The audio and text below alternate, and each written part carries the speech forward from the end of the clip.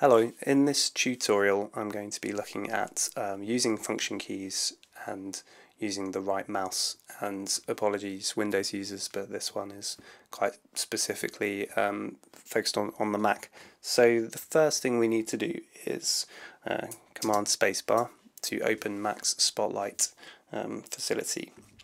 This isn't part of RadarOpus, by the way. So what we're going to do here is change the global preferences of the operating system. So what I'm going to do is start typing keyboard, and you'll see a little system icon, a bit like the cogwheel in Radar. So if I press enter now, I'll go into those. I just need to make sure that this bottom box has a tick in it. Okay, that's it. So I'll close that window, Command space again, and start typing trackpad. Okay, and enter again to go into the preferences. So what we want to do is we want to enable a secondary click by putting a tick in that box.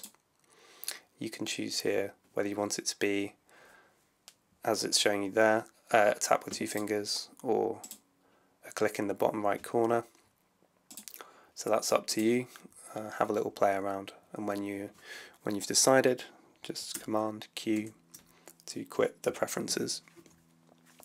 So now that we've got those function keys enabled, what you'll realize is that instead of controlling, for example, screen brightness or volume, they're going to control RadarOpus by default. So what that means is if you want to change your screen brightness or volume, you're going to have to press the function key in combination with those buttons, with those keys. So the function key is the bottom left of the computer keyboard next to the control key. Alright, so what we can do now is press F2 by itself and get straight into our navigation window, as you've seen me do in other videos. If you want to exit, press escape.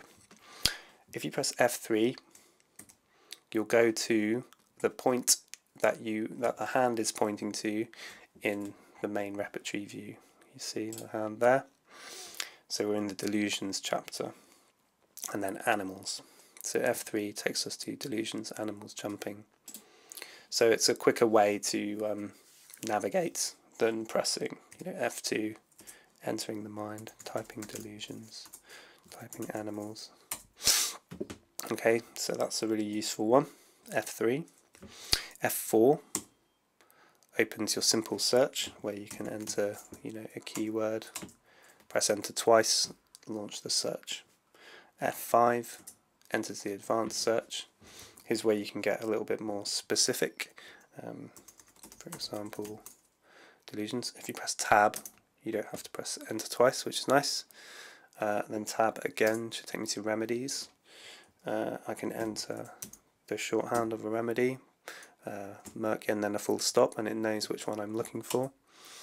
You can press enter twice, or you can press tab, whichever you get used to doing, and then click on the blue icon if you want to add further stipulations to the search. So rubrics containing less than or equal to one remedy. That's a really useful one because you're going to find very characteristic symptoms for the remedy that you're searching. And now you can see I've got selected search in all repertories, and because the cursor is in the bottom of the two windows there, I can just press enter and it will start searching. That's essentially the same as pressing on the little magnifying glass there. So that's going to do the same search. Okay, so now we're in here. The shortcut for selecting all of those rubrics that have come up is Command A, and to deselect, Command Shift A. You can right click and do the same thing. Another useful thing that you can do is to view all documents in one list. It takes a little while to compile that. So now we've got them from all of the repertories that came up from the search, and I can do the same here. Command A, select them all, and drag them all across to a clipboard. Then if I press F8, it will open the clipboard for me, the analysis window. Command F2, shut the table of contents, and there we can see some very horrible Mercury rubrics. So if you want to get these rubrics out of the computer, out of RadarOpus, sorry, and into a word processor, the way to do that is Command A to select all, or right click and select all rubrics, and then Command Shift C to copy. Or if you don't want to remember, right click and copy the symptom text. Then if you want to open your word processor, Command Tab gives you all the programs that you have available open at the time. Click on Text Edit. You can see I've already done this. I have to practice my videos more than once.